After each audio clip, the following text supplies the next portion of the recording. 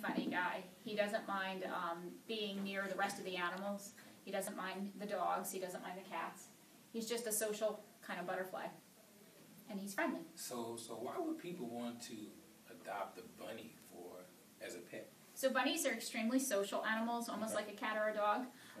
They have a little bit different personalities just because of their makeup, but they are extremely loving and affectionate, just like dogs and cats. They build trust with their humans, and they will snuggle. They'll sit on your laps and snuggle. And they're different than a dog or a cat in the sense that, you know, they can stay in their cage, you know, for longer periods of time, where, you know, usually a dog and a cat want to be out in the house.